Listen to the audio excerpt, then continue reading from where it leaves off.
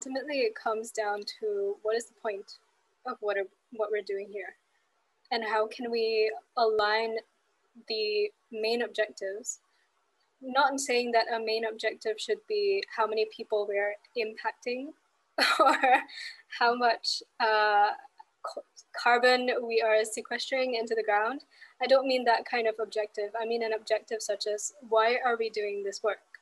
Is it to fulfill ourselves, which is also fine, or is it to fulfill something greater than ourselves?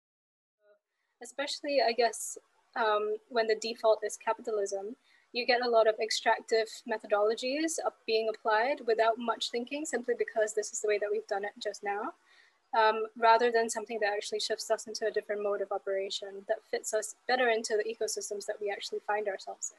And it's because when you look at the systems underpinning capitalism, patriarchy, all the senses of international development and inherent global hegemony, it all comes back down to the ego, to how we pander to humanity, essentially, or a certain type of humanity, not even all of humanity.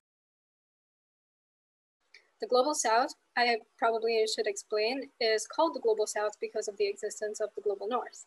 The Global North are, geographically speaking, relatively mostly in the north, but it doesn't mean that it's a geographic term, right? It also is a metaphorical term.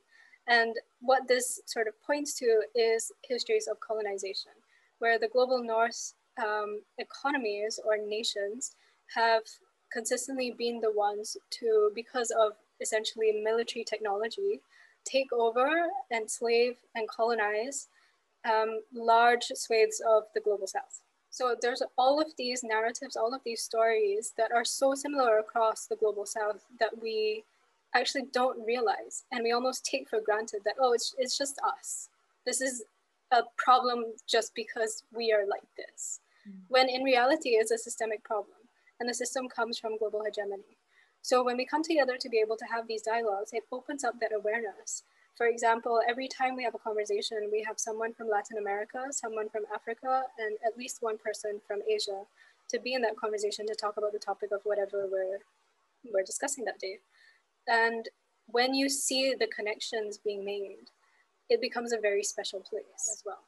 So it starts from the policies that are in government and in corporate, and how we can seek to change those things for real equality. And I don't mean equality in terms of hiring practices within those firms, but equality in terms of how we are actually managing or